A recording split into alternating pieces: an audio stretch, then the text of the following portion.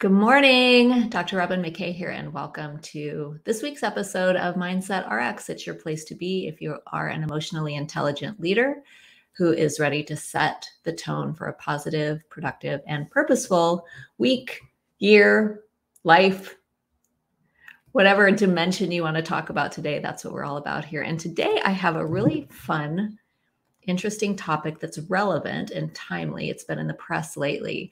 Today, we're talking about how to beat Moore's Law. And in this episode, I'm going to share with you what is Moore's Law. Some of you already know. Those of you who have raised your hand probably and are attending probably do know.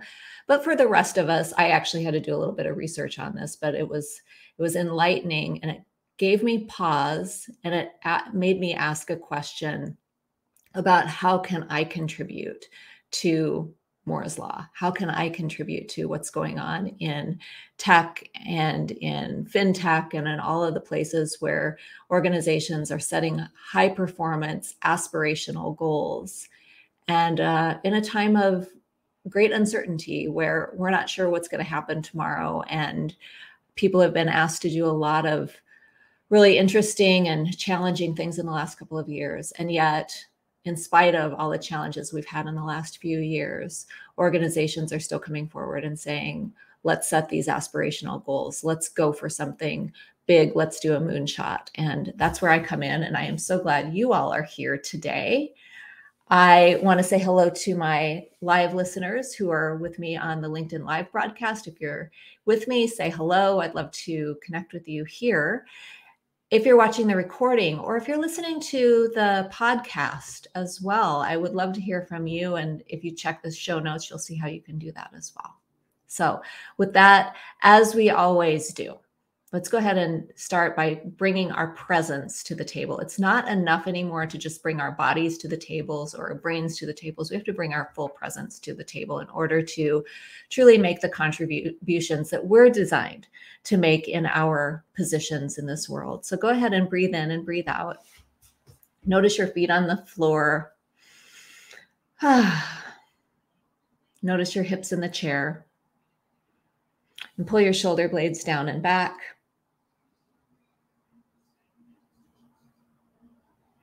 And breathe in and breathe out one more time, just bringing your awareness to this present moment. The present moment is where all of your power is. It's where your awareness to make great decisions, to have access to your intuition and your creativity is. It's so great to see those of you who are here with me live. Thank you for joining me. And let's breathe in love and grace one more time. And let's go ahead and dive into Moore's Law. So let me give you a little bit of background about that. My team did a great job of putting this together, so I want to just share with you what that is. The title, of course, of today's talk is How to Beat Moore's Law, but Moore's Law is actually a theory about the availability of transistors on integrated circuits. In 1965, Intel's co-founder Gordon Moore observed that the number of transistors per square inch on an integrated circuit had doubled each year since its invention, and Moore predicted that this trend would continue through the mid-2020s. The process of adding transistors involves shrinking the relative size of each transistor by half to create room rather than increasing the size of the circuit itself. This is why computer engineers have been able to create devices over time that are simultaneously smaller and more powerful than their predecessors.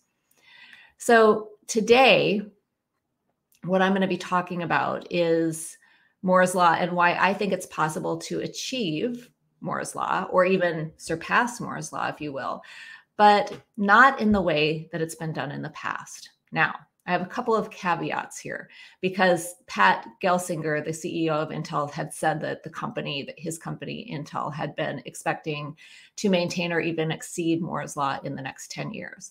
And that's where I come in. Now, I have a couple of caveats here. Caveat number one, I am not an engineer.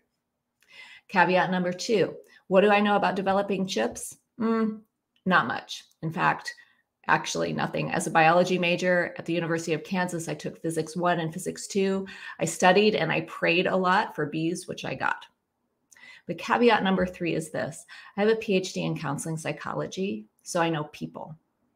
And very specifically, as you all know, I know the psychology of high performing technical professionals in STEM, in medicine, in fintech, and so on. So I've got some things to say about Moore's Law, not in the way that an engineer would talk about this, not even in the way that a CEO would talk about it, but in the way that I understand humanity and what it's actually going to take to meet and exceed Moore's Law in the next few years.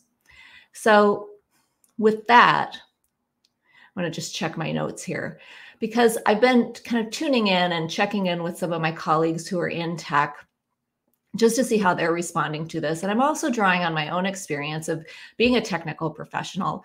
For the first 10 years or so of my life, not of my life, my professional life, I worked in biotech. I worked in a biosafety level 3 lab. I worked as a medical writer in the pharmaceutical industry. So I am pretty attuned, and I remember what it was like when my leadership would come forward with this big audacious goal they weren't called moonshots back then, but they were definitely those aspirational goals that as an individual contributor and even as a manager, I remember thinking, dude, like that is impressive and it feels next to impossible. And so I wanted to see if that was actually the case. And I would love to hear from some of you who are watching the live. What's your experience in your field when leadership comes forward with an aspirational goal, something that really pushes the boundaries of what even they know is possible for their people in their organization? How do you all respond to that? As I'm waiting for you to type in your comments, I want to talk about some of the observations I've made. One response that our coworkers, our colleagues, and people who are working in those organizations are going to have is one of skepticism. It's sort of that, oh yeah, right, here we go again. Here's another marketing ploy by, top leadership to get attention for the company. And now I've got to do more work. All right, that's one response. Another one is doubt. Another response is doubt. And the doubt, I think, comes from looking at and understanding that this is a really challenging goal. And understanding if you've been involved in a program which actually really did push the boundaries of what was possible, an innovative program that you were a part of, you can kind of start to understand why somebody might respond with doubt, especially if they've put blood, sweat, and tears into the last program, into the last project that they did. And now they're being asked to do it again. And after that, they'll be asked to do it again. There are organizations around the world, you all probably belong to them now or have been part of them in the past, where there is a constant press for innovation. There's a constant press for what's next, to contribute something new, to, whether it's to please the shareholders, whether it's to push the boundaries of what's possible on the earth. There are a lot of different reasons why leadership in organizations will do this. But when you are a contributor, when you're part of the team that's working on this, if you're feeling doubt well up within you, it's probably because you've already done that and you know what it took to get to where you are today. Now this is a positive one. Another response that people have is that of enthusiasm. They look at that challenge of, yeah, this sounds so exciting. I'm so looking forward to doing this. Typically, these are people who live and breathe their work. They are single-minded and very focused. They love their company. They love their organization. They're not burned out. And they know that not only do they have what it takes, they love to rise to the challenge. They love to rise to the challenge and to find out, to solve problems, to do something different than what's ever been done before. And those people, I find, especially are responsive to, leaders who have some enthusiasm themselves, who have kind of that moonshot attitude themselves. That attitude is contagious. So if the leader has that expansive attitude of possibility and go for it, then probably the people around the leader are also going to have that. And that's going to have a trickle-down effect with the people who are actually doing the work. The next response is that of relief. And here's what that looks like. So think about if you're not a technical professional, if you're not somebody who's going to be assigned the task of meeting or beating Moore's law in the next 10 years, if you are in finance or human resources, or you're an administrative person at a tech company, there can be some relief. Like, oh, thank God. Like, I'm glad we're doing this, but I'm so glad that I don't have to personally be responsible for beating Moore's law. Thank God. So there's relief. So I want to just see what our comments are saying here. So Holly says, skeptical most of the time, but if it's good, then I feel inspired. Yeah, if you can believe in the aspirational goal, if there's something inside of you that clicks, that says, yeah, that's actually, I really like that. That's inspiring. I'll go for it. I'll buy into it. That's a good place to be. Astrid said, you didn't believe them when they would say what they wanted to do. And then let's see, Jeff McBride, I get excited, but I need to know what conditions are they willing to create for that success to happen. And that is what we're going to talk about. I'm so glad that you brought that forward, Jeff. So let's talk about that. What are the conditions that need to be brought forward in order to make that happen?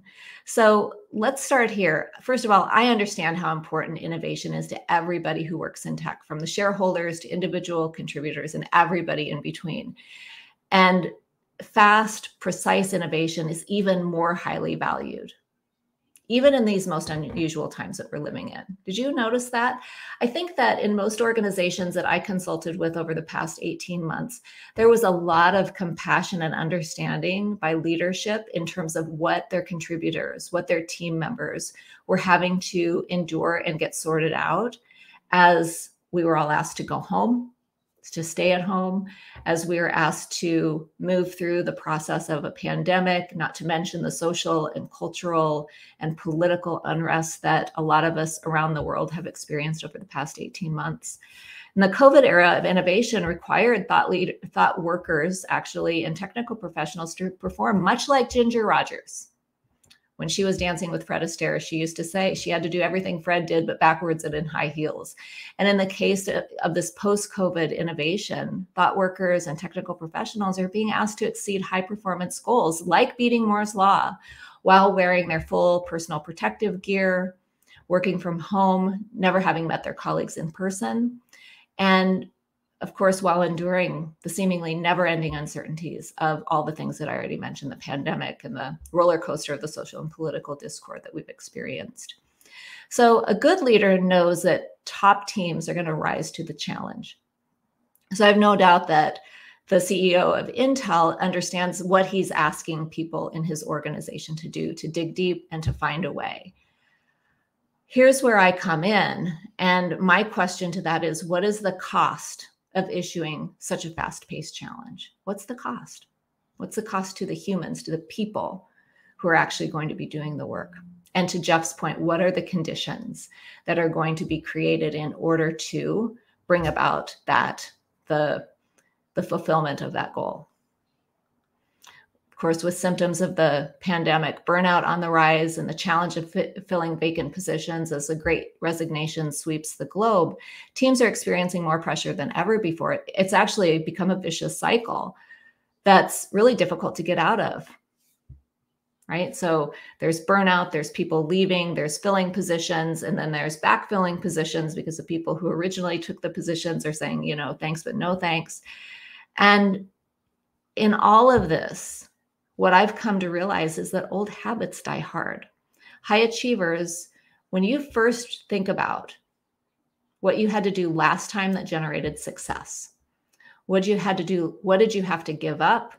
What did you have to give in order to bring about the innovation, the transformation that you were able to produce? They think about that, and those are the mindsets, the attitudes, and practices that they're going to bring to this next challenge. So they're going to bring hard work, tenacity, grit. What are some of the things when you think about meeting your next high performance goal?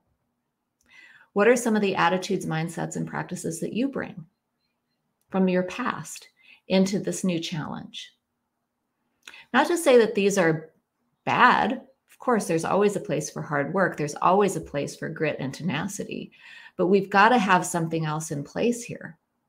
Otherwise, I just did a keynote address for the good people at Caterpillar yesterday, and I said, and I'll repeat it here, that we're going to lose steam real quick if that's all we have to bring to the table. If those are the only tools we have, grit, tenacity, and hard work, burnout is going to happen. And these high performance goals, these aspirational moonshots, are going to grind to a halt.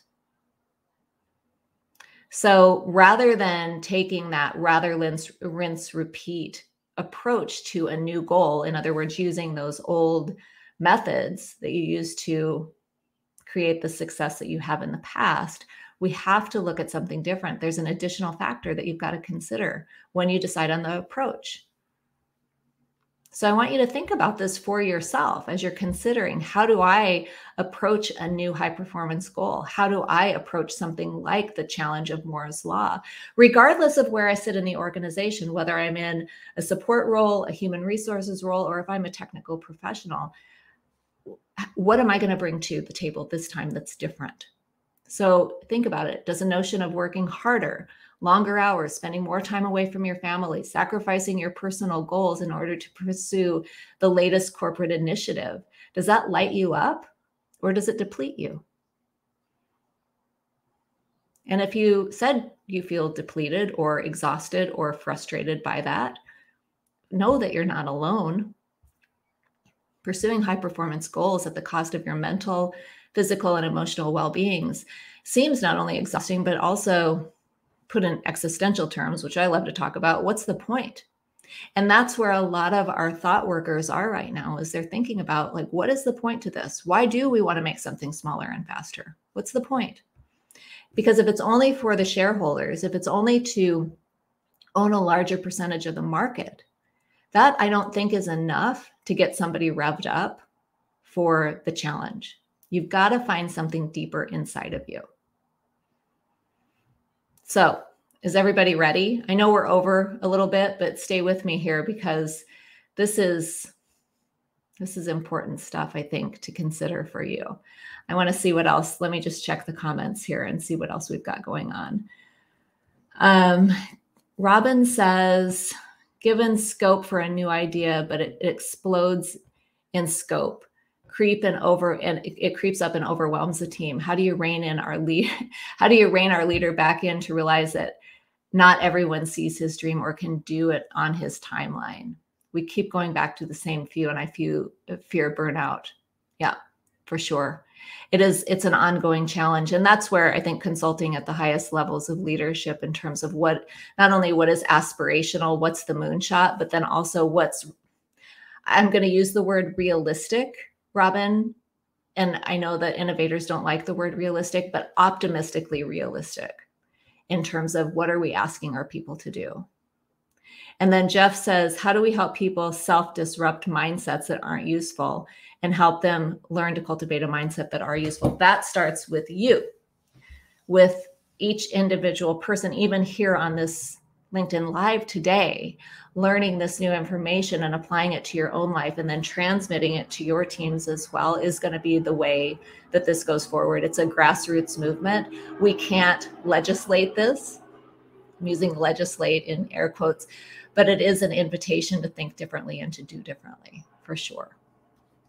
Thank you so much for your comments. I'm really appreciating your participation in this today. It helps me be of higher service to you all and make a contribution that matters to you. So thank you. So keep going, keep those comments coming and keep the questions coming.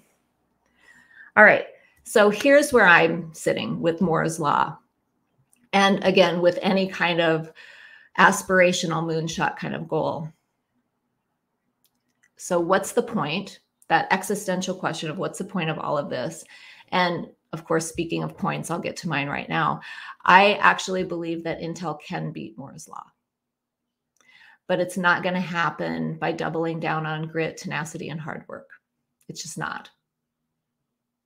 And it's not going to come about as a result of the lather, rinse, repeat mindsets, attitude, work ethic of the past. So that's the good news, because the old way of work has diminishing returns. when you're working in burnout, when you're depleted and you're still being asked to be creative, to be innovative, to be safe, to be all the things and to do all the things, it becomes this arduous task rather than a joyful journey. And I think that, listen, I don't know very many people who don't have to work, but I do think that our responsibility to ourselves and to the people on our teams, to the people in our organizations, is to give them a place that they can work and express and contribute in a way that they're designed to do so. And it's not going to come again. Grit, tenacity, and hard work are always going to be with us. It just is part of our human spirit to roll up our sleeves and get to work. And yet, doubling down on grit, hard work, and tenacity aren't the solution. I've been saying for a while now, I did a keynote address earlier this year at Intel where I brought this forward, that they've gotten us as far as they can get us, these attitudes of grit, tenacity, and hard work. So it's time for something different. And I'm going to share with you what I think the best approach is going to be. So one is an acknowledgement that we need something different.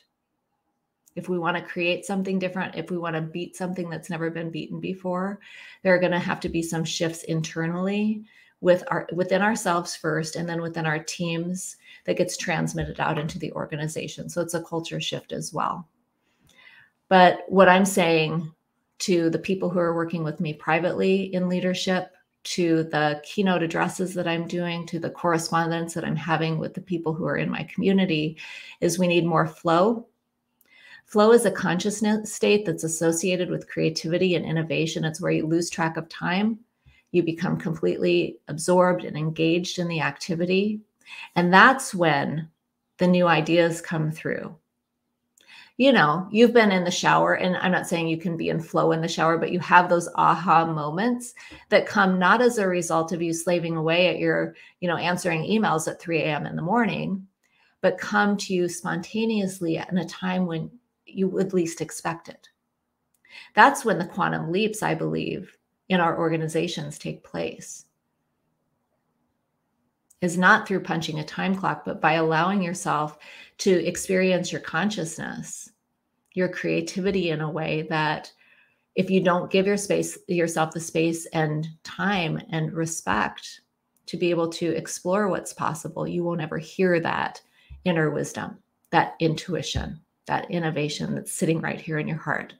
So flow, gratitude.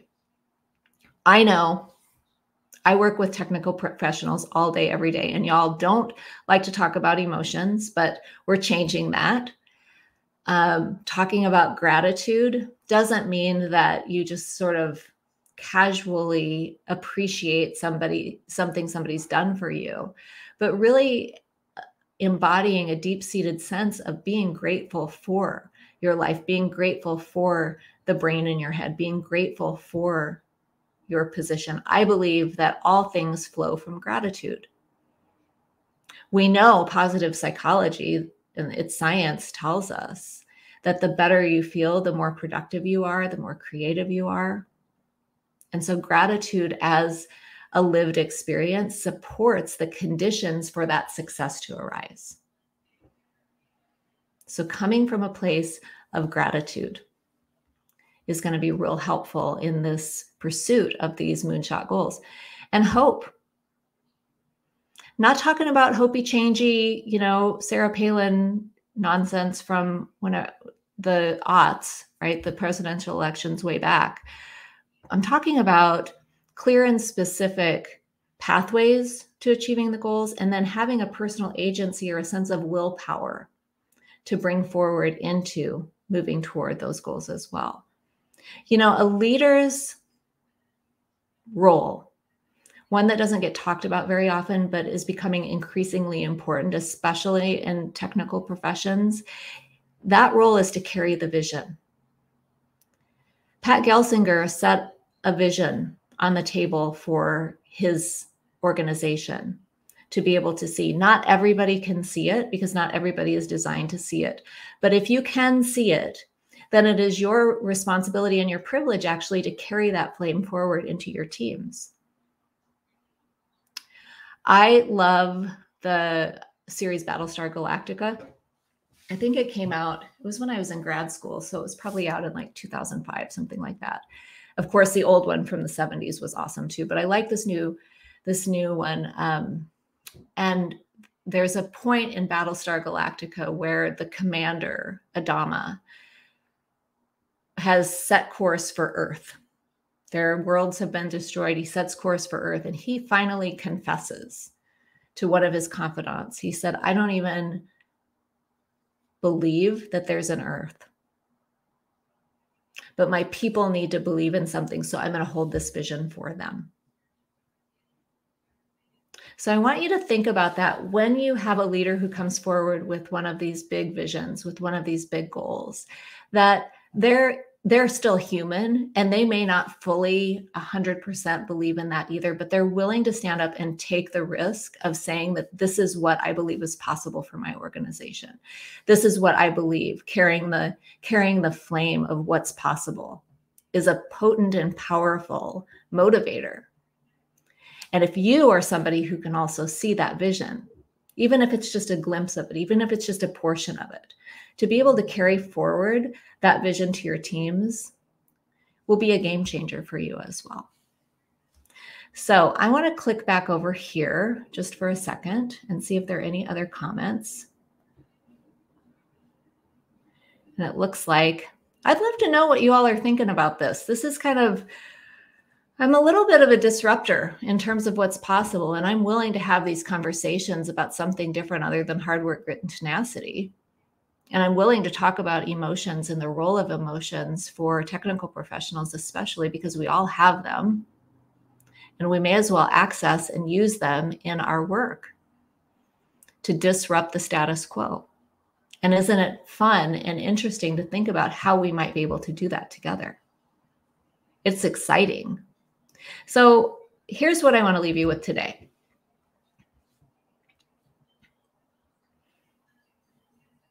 Here's what I want to leave you with today is disrupt your own mindset first.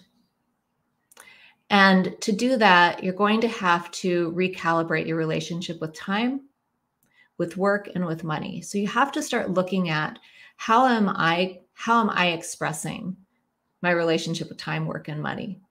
Am I hunkering down? Am I rolling up my sleeves and getting to work because that's what I've always done and that's a socially sanctioned way of doing things? And if so, is that still working for me, or am I experiencing diminishing returns? Diminishing returns in your professional life can be hitting glass ceilings. Maybe you used to be getting promoted every couple of years, and now that has slowed down. You might attribute it to something outside of yourself, but you can also look internally and say, is there anything that I want or need to be doing differently, thinking about differently, in order to achieve my own next level, in order to achieve my own very best? So start with yourself. Take a look at relationship to time, work, and money. If those three elements were people, what kind of relationship would you have with each of those? Once you start looking at your relationship with time, work, and money, then that naturally then gives way for you to cultivate some of these mindsets that I've talked about today, and experiences and practices that I've talked about as well, in terms of flow and gratitude and hope, optimism, which I just mentioned now. I haven't mentioned that before. Positive psychology is going to be the science that shows us the way to move the needle on these big goals. That's what I know for sure. Now and in the future, that's what we're going to be leaning into more and more as technical professionals. That is all I have for you today. I appreciate you all being here with me. Thank you so much. If this is something that you benefited from, please share it with your team, share it with your colleagues. Let them know that there's a place that they can come to get restored and to start having these conversations about how to bring more purpose and more productivity and more positivity into your work. And remember that when your organization comes forward with a moonshot goal, with a Moore's Law intention for the organization, pay attention to how you're feeling about it. And if it lands for you, awesome. But if you're feeling something other than enthusiasm, excitement, curiosity about it, know that you're not alone. And that's what has to be cured in order to actually accomplish that big goal. All right, all my best for now. I will see you all next week on the Mindset RX.